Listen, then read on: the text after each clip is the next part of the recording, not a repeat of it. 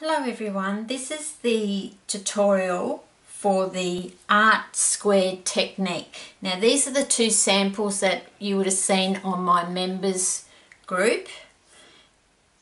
Okay, so you can see I've used different colours in both of those, so it just depends on what colours you use to how it turns out. Now my big tip would be, if you're only doing this technique for the first time, is not to use too much of a dark colour, and you will need StazOn black ink because we're stamping on glossy cardstock. If you try stamping with anything else, it's just not going to dry and it will just literally wipe off, so all your hard work will be for nothing. Now my big thing to start with, and if you print out the Word document, this is the template that I've used for most of my cards that I've showed you on the members group. So it is always really important to draw yourself up a template. So I have attached that to the second page of your Word document, so you can print that out and use that one, or by all means make up your own template. This template measures 5.5 inches by 4 1/4, which is the full size of the front of your card. Okay, so but it is very important, and I'll just show you, because this was the off the page, I think we did it last month, off the page project of the photo album, and I did the front using that technique, the art squared technique.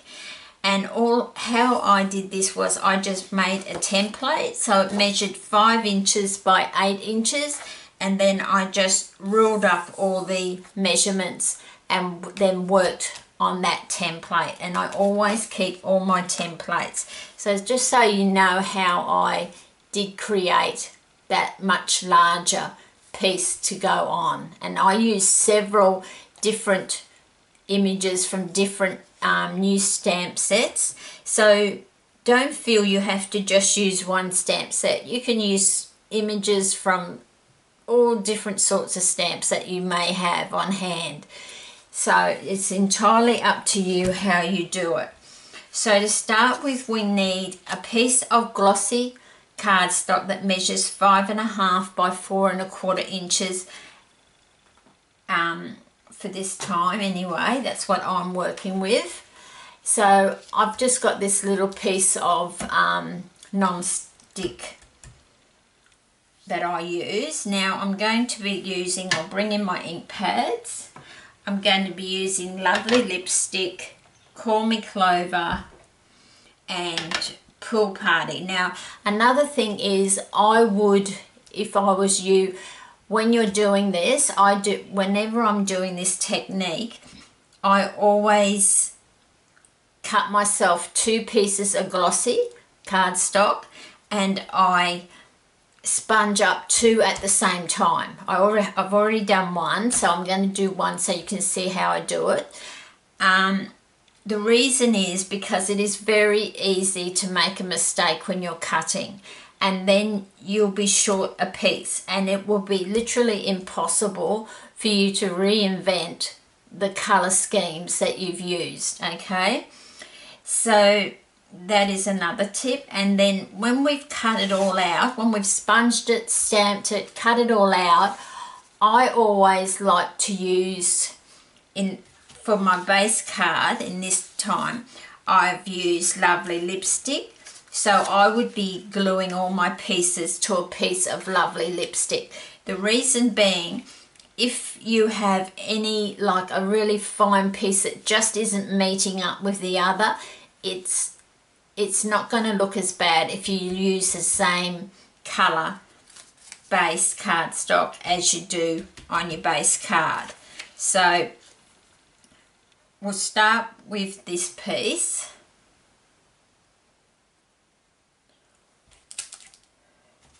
So I just want to make sure that's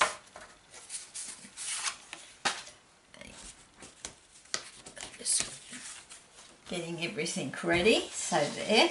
Okay, so then we need our sponges, and you can see that I've cut them up into little pieces. So to start with, I'm just going to go into my lovely lipstick. Now this isn't how I would normally, those that know me know that I take hours to sponge. But with this technique, and it's taken me a while to get used to it, is that this is all you do on glossy cardstock. Now we'll just bring in a bit Call Me Clover. So anyone can do this. It's not hard at all. You just have to not be fussy about and you can use as many colours as you like. I tend to use three or four. So I'm just using 3 today. So I'm just taking the Pool Party mostly over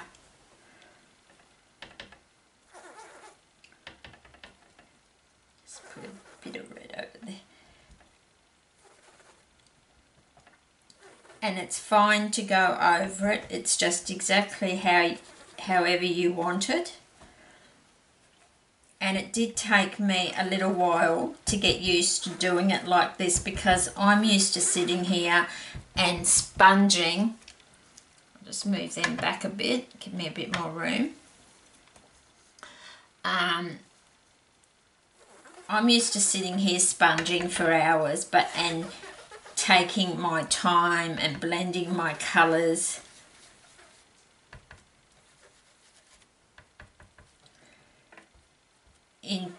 Into each other very smoothly, so it's all looks nice and neat, and it wouldn't look messy like this, put it that way.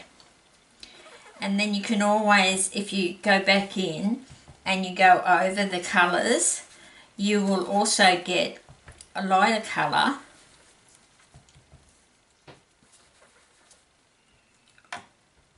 because you're going over colours on the glossy. Now, it is really important that you do use glossy cardstock. And I know at the moment this looks like one big mess. And as I said, it did take me a while to get used to this and not be fussy. But when you cut it up, you'll see. And I know some people, I've noticed, have been doing it the other way around, where they've stamped all the images and then cut it into pieces, and that's really not how the technique is meant to be. And I'll show you why as we go through the video. I'll show you why. So I wasn't joking when I said that it is such an easy technique. So that piece is finished. And see, I did a piece prior, and even though it's not exactly the same, that's using the same colours, but you can see how different it is. Okay, but that's all good. So we'll get rid of that, and we'll get rid of the ink pads because we've finished with all that. Just clean up. So just do yourself 2 of those though, just in case you do make a mistake with the cutting. So I'm just going to be having, I'll try and have it so you can see it, so you can see what I do. So I've got my template there. Now, first I'm going to start off. So I like to put a ruler, and I would suggest you do it.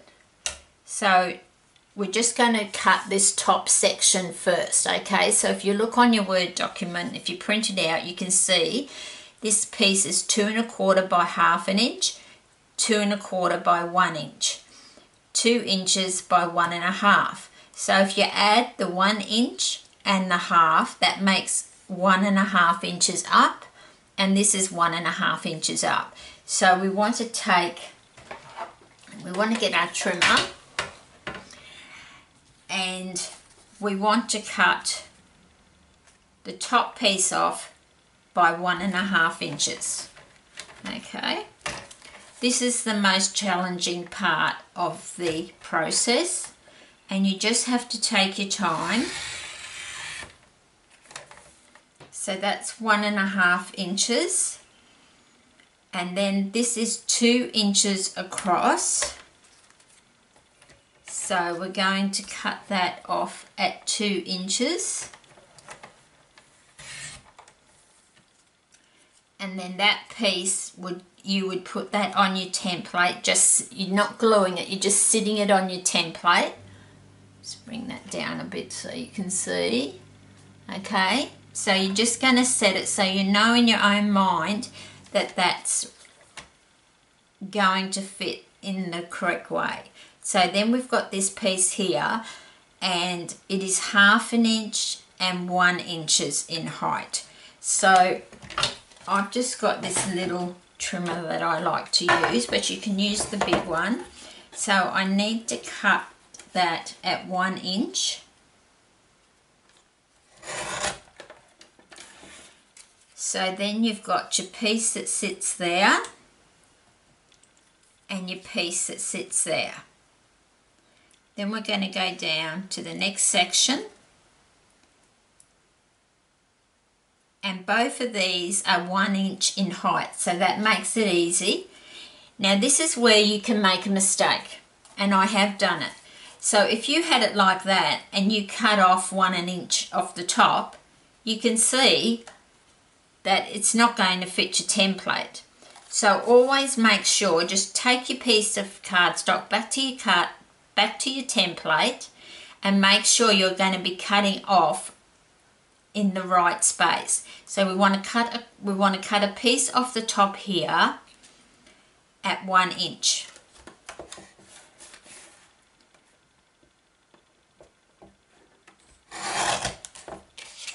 And then that is, finish with that, bring my trimmer over.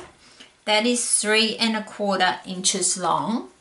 So we're going to cut it at 3 1/4 inches long.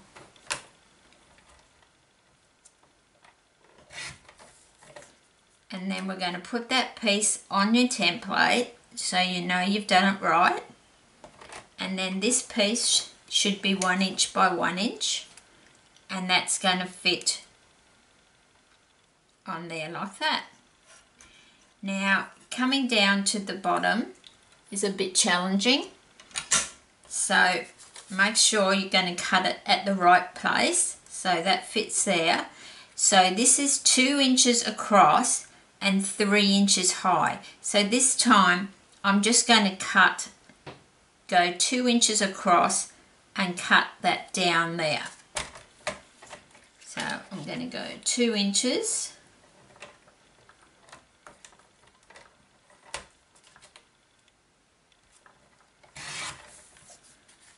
And place that on there. Now in this instance, I find it easier to cut this last piece down here first. So make sure I'm going to cut it correctly. So I'm going to cut a piece off the bottom here. So it's only 1 inch in height. So I just need to cut 1 inch, which I'll just do on the trimmer here. Just make sure you hold that down so it doesn't move on you. And that's going to go across there. Now make sure you've got this. See how I accidentally had that? If I'd cut that like that, I would have had an incorrect cut. So just make sure. I always like to take it back to my template.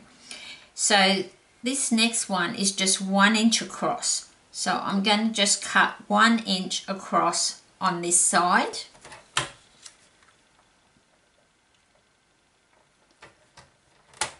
And that's why I say to do sponge two pieces of glossy cardstock at once, because you can always keep the other one for another card, and then you've got a backup if you do an incorrect cut, which I have done a couple of times. So then this will go in there, and these are both 1 inch in height, so we just want to cut that off at 1 inch. We're literally cutting it in half, but just make sure that you are cutting it correctly, because it is 1 inch by 1 1/4. So what a miracle, I've cut that correctly. But that's why it's really important to use a template like that. So now we know that we've got all that ready to go. We're just going to put that to the side. And I'm not going to stamp every single piece. I have stamped pieces so I can show you the gluing process and that, but I didn't want you to have to watch me stamp all those pieces. So I've got a piece of lovely lipstick, and I've just stamped a piece of Whisper White with this lovely stamp here. Now I didn't grab the stamp set that I'm using, but it's one of the new ones. I'll just grab it very quickly. And I absolutely love this stamp set. It's absolutely gorgeous, and there's just so many techniques that you can do with this one. So it would be a really good one to invest on. It's called Very Versailles is how I pronounce it. Maybe it's wrong, I don't know. So, okay.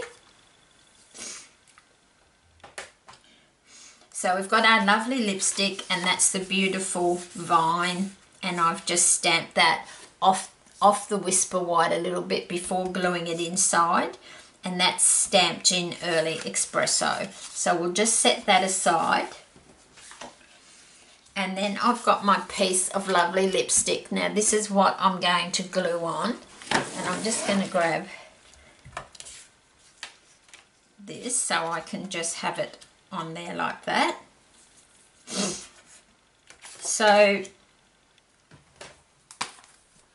what I like to do is I like to pull out all my stamps that I'm going to use, and I'll just show you a couple because I've already stamped it. I'll just show you a couple the right way to stamp.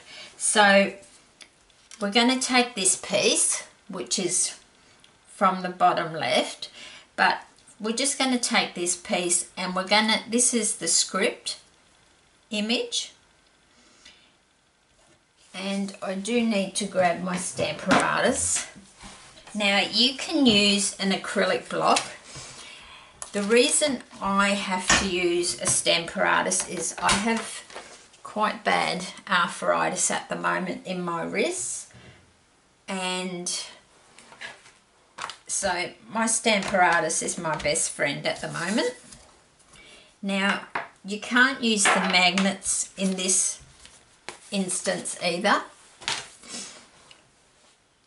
because the reason being is you're going to be covering that whole image with the stamp.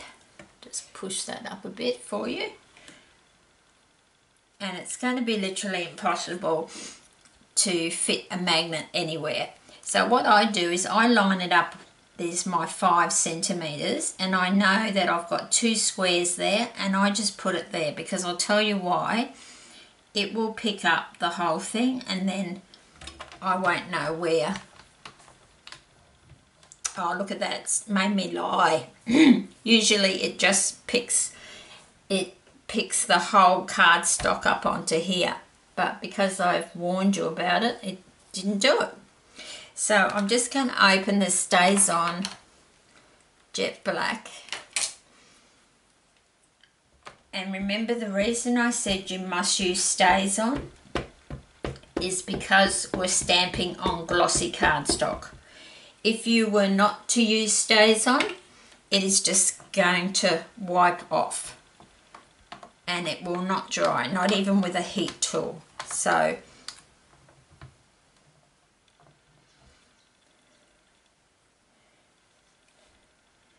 I might just redo that, seeing it didn't move. It would be a lot quicker if you were to use an acrylic block.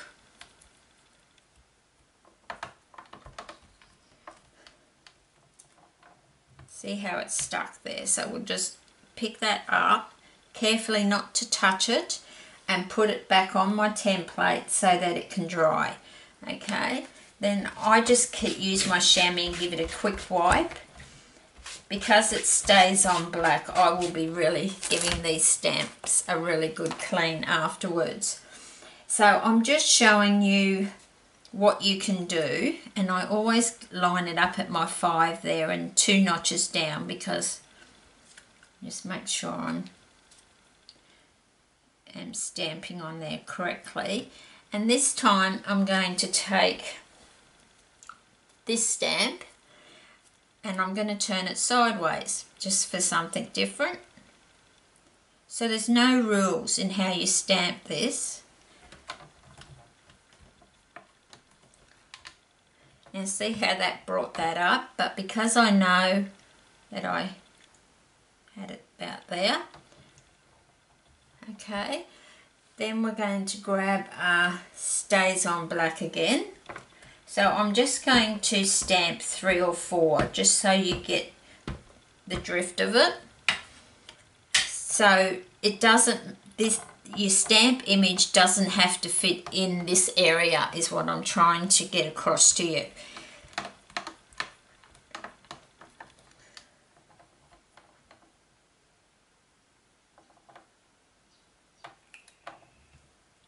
Okay, so see how we didn't get it all on there? Well, that's part of the technique.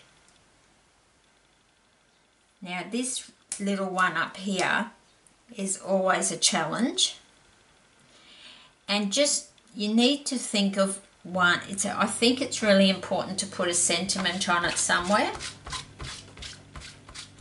So you can just do that on any piece. Now I'm going to try and put that piece on there, and it's going to stick to it, but that's all okay. I know where, if I'm lining it up around the 5 centimetres every time, see how it picks up the cardstock? But if I line it up at that 5 centimetres, that's about right. So then I'm just going to stamp it up again. So you're getting the drift of it, aren't you?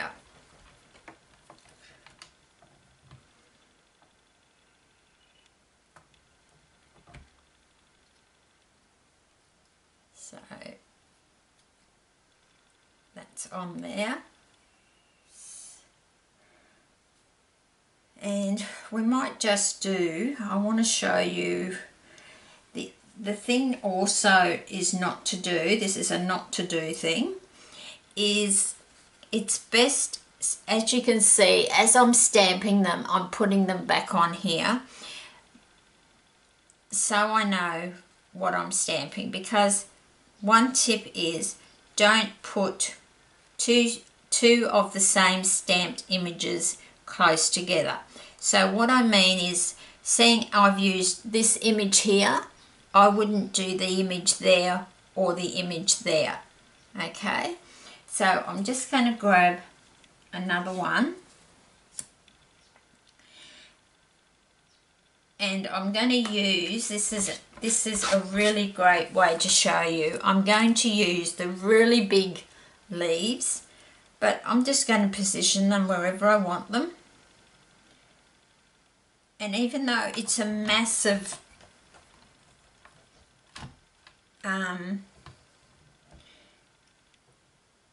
image, and that's only a little piece of cardstock, that is part of the technique.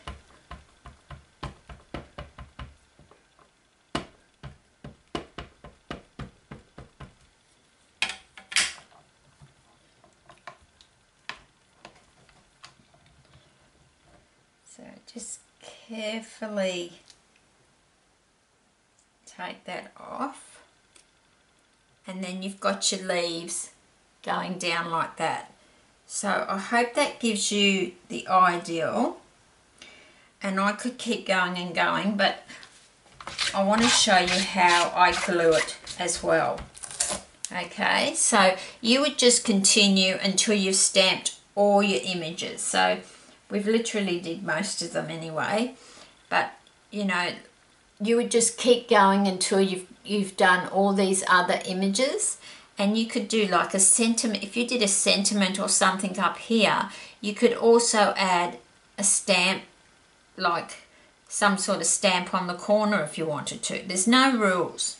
So if you put a sentiment, say even if you put a little sentiment in that square, well then you could put another sentiment down here, because they're not next door to each other.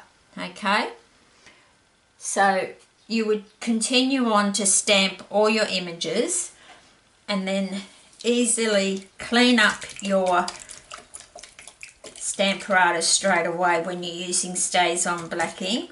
Just simply rub the StazOn cleaner over it, wipe your chamois over, and you've got a lovely nice clean.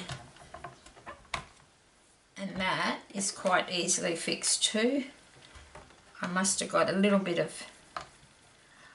I'm very pedantic about keeping my tools in good condition, because they are an investment. Okay, so that's... and I will be using that StazOn cleaner to clean up all my stamps. Okay, so now I'm just going to grab this again, and we're going to glue the pieces that I did prior to coming on. So I will put, normally I would have these all on my template.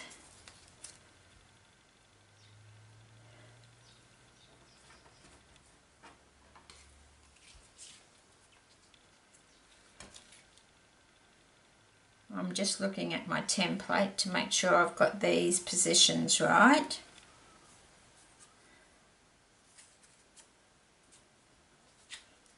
And that.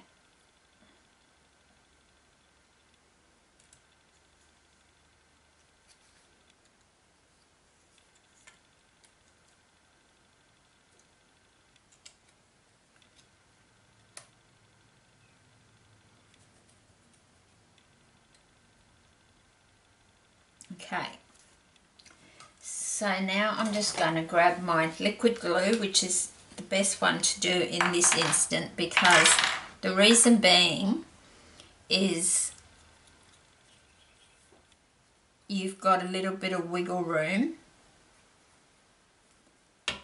if you don't get that in the corner, because you need to get it right up. So I'm just hoping my head's not coming into your focus. So I just like to pick it up and make sure that it is right up. Then I'm just going to check with my template, which this is correct. So then I'm just going to glue this piece in place. So what I like to do is put it up on its edge and butt it up against that. And I'm just wriggling it up there just to make sure. And I'm just going to grab this quickly before this one dries. I can see I need to wiggle that a little bit.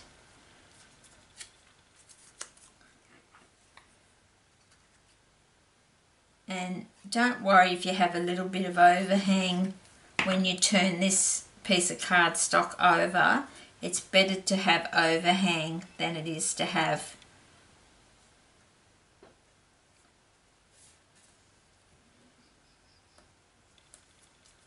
and try not to get glue on your hands because you can't really remove it from the glossy cardstock. Okay.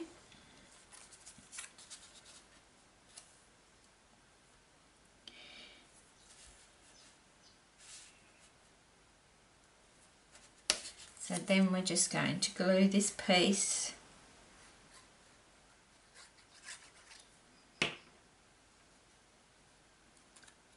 so I'm just going to turn it on its side because I want to butt it up against that. And hopefully it's gonna, I'm not pressing down yet.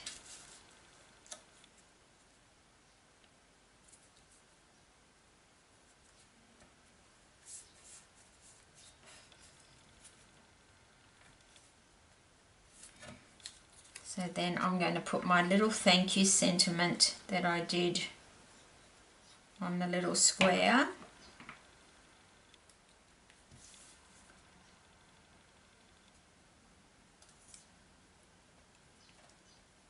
So every one of these you do, it will turn out differently. And you can see like how rough we did the sponging, but how awesome are those colours? They are just gorgeous.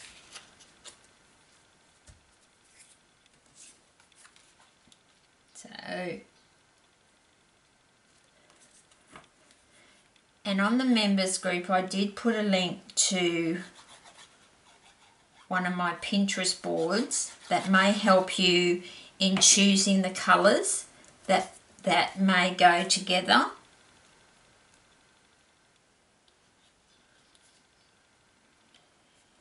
But I would just, my big tip is I just wouldn't use really dark colours when you're first starting out, like Night of Navy or something like that.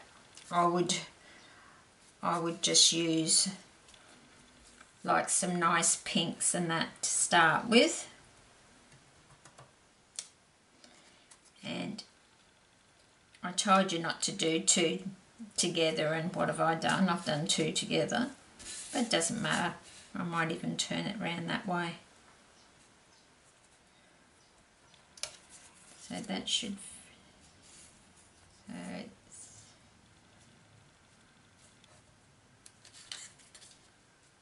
what did I do this one?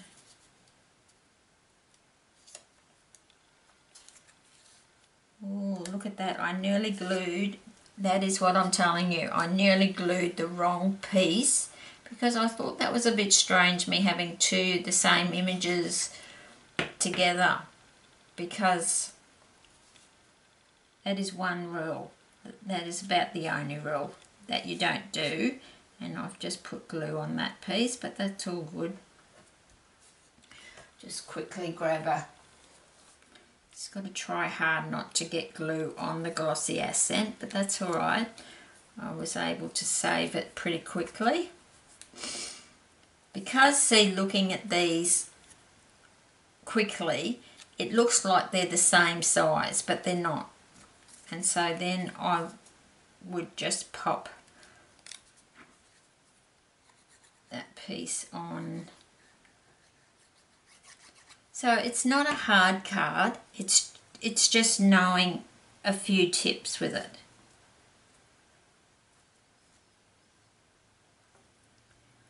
And if you do cut it correctly,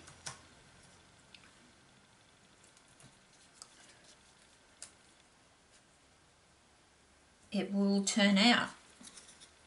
But I would strongly suggest that you do sponge 2 pieces of glossy cardstock at the same time with the same colours, and then if you do accidentally cut them incorrectly cut,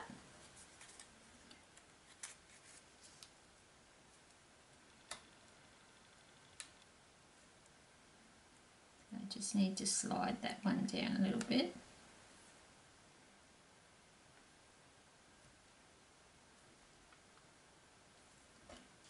just pop that one in there. It's a bit hard with the script sometimes to see which is upside down and which isn't, especially on these small pieces. So I really hope that you will try this technique because I absolutely love it. And you can use all different stamp images. By no means you have to use the stamp set I have used, but I just absolutely love this stamp set. So that's another different stamp set that I could put up as a example on the group. So just also with your stays on, when you're finished, you should put your lid back on that little plastic piece they give you, because that will stop it from drying out. And then all I have to do then is just bring across my, and that is another thing, is when you're gluing it on, because this piece is going to fit exactly the front of this card. So you want to be very precise. You want it to be very precise, but if it is a little bit of an overhang, which sometimes it is, you can just trim it off.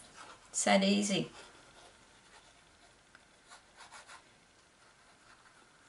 So I'm just putting a fair bit of glue on there because I want to be able to wiggle it.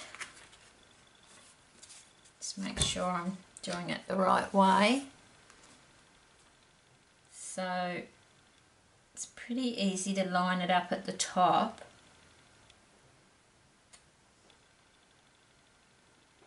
So we're going right up to that scored line, and it should fit pretty much, which it has. Should fit if you go right up, but you've got to go right up here unless you want to make your template a little bit smaller. That's entirely up to you.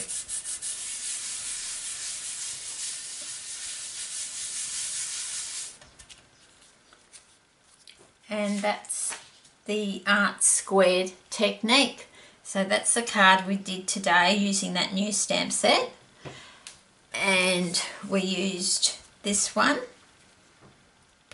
which was Rooted in Nature. And this one here is actually a Hostess stamp set that's available in the new catalogue. So there you go. That's these two here. I've used the same colour to sponge, but I put a little bit more balmy blue in this one. And then this one was completely different. I think this one I used Call Me Clover, Lovely Lipstick and Pool Party in that one. So there, that's the technique, Art Squared technique. And please share your cards on the group. I'm sure the other ladies would love to see what you've created. Thank you for taking my class.